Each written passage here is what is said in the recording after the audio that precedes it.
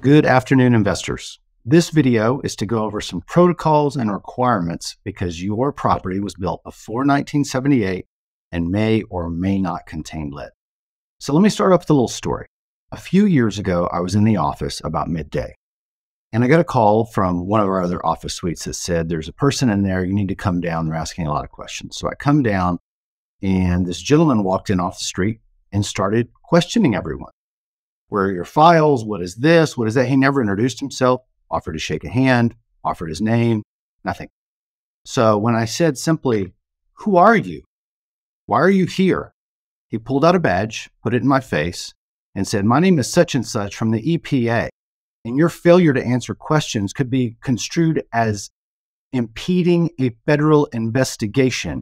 Do you want to challenge me and get a felony?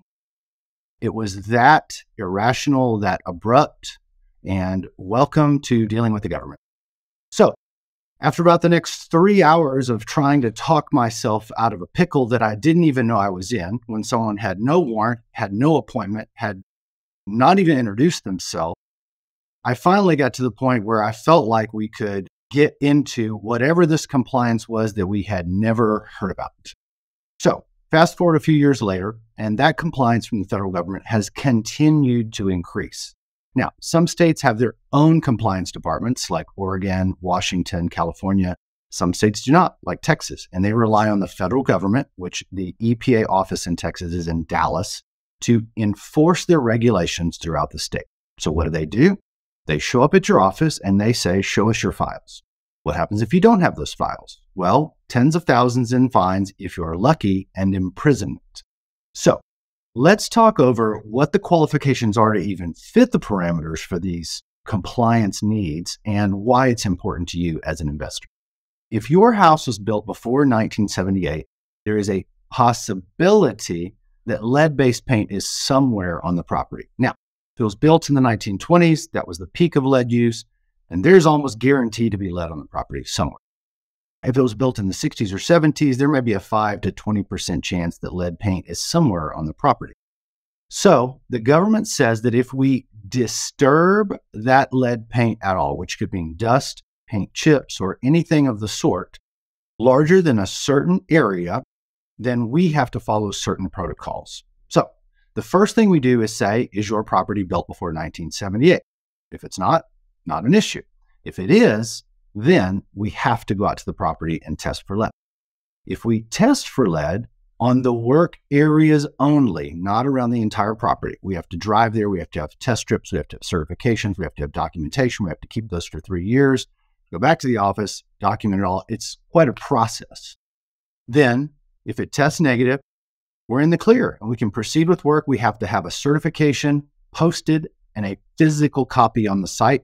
That is our certification saying that we are the people responsible for this work and you can call us if you need anything. Yes, an online copy is not good enough if a field inspector walks out. They want an actual piece of paper. Welcome to dealing with the government once again. So let's say it tests negative, we complete the work and we go on. Everything is great. We document it, we seal it up and we go forward. Let's say it tests positive. What happens there? Well, we've got a couple challenges, to be honest with you, because we cannot disturb that lead-based paint. Dust, particles, chips, anything like that, whether it's power washing a deck, eaves, siding, none of that can be done unless it's a certified firm that does that work. So if you want to know kind of more about this, there is a pamphlet you can Google called Renovate Right, done by the EPA. You Google those words and you're going to get a copy of it. Take this as a notice that you should be familiar with it. There is a laundry list of firms, quote, certified by the EPA in our area. Isn't that great? It is until you call them for services. No one on that list actually wants to perform by EPA standards. Why? Because it's such a headache. Nobody wants to deal with it. And so they've gone to the class, they've paid all their money to the government, they've got the certification because they wanted to be in compliance to know what not to do because people will physically show up at your office and threaten you. However, they don't want to do the work. So we can call down this list as much as we like. And in the Austin area, we may find no one that can do that work. And so we've got a couple options in at that point. If we can find a certified firm, we're going to oversee it. orchestrate it, get our guys to manage it. We have to then get all the documentation from them, make sure their certificate's on file, ours is on file, make sure everything is wrapped up and stored for 3 years after it's done, so you're not in trouble and we're not in trouble. And that's groovy. But if we cannot find a firm, we've only got a couple choices left. One of those is to not do the work, to patch it, to go over it, to paint over it, to delay it. We're not disturbing it. So that is all completely fine and dandy. The other is we may reach out to you as an owner, because if we can't find anybody to do this work, it's your property. There are no resources available. It becomes your option on what you want to do with that work. Now, we've got to be honest. We do not recommend that you oversee this work on your own because it is against federal law. However, why in the world aren't you hearing more about this? Well, because people on the street are simply doing what they want to do. Because if you're a company or if you're a representative of something, the federal government believes that you are a really good target because you can touch all these people, right? But if you're an individual homeowner, it is really unattractive politically to go after you as an individual because you're going to make the news and the big bad government's after you. And why are they picking on you? Now, let's be honest, somebody in Texas with a few phone calls will be happy to replace your eaves, your siding, do all this work, and won't ask 2 questions because the regulation is of that nature, we'll say. But if you get caught, it's going to be between you and the EPA because we're not going to orchestrate if there's lead found and we can't use a certified firm. We're not going to pay that vendor. We're not going to check on that vendor. We cannot be anywhere near that in order to stay in business and stay out of prison. And so please take this as a kind message that if we had a great solution for you and we could pick up the phone and call somebody, even if they were more expensive, and get this done for you, we would have already done it. We wouldn't even be having this video made. But the truth is, that's not really the environment we're in. In 5 or 10 years, when there becomes a market for it and the EPA continues to tighten the screws, I really hope there's more firms willing to do this. We're actually working with one of our vendors today to get them not only certified, but in compliance so they have more business and so that we can follow all the regulations. But until then, we may be coming back to you as the owner and saying, hey, we can clean up everything except these items because there's no options to do so. Now, if you want to do it on your own, I don't want to hear about it. The question arose in one of my courses of, does that make us liable? I think the government could look at anything any way they wanted and say so, but I'm telling you right now that I'm not, as a company, we're not going to be able to touch anything. And therefore, I feel like that's a reasonable defense.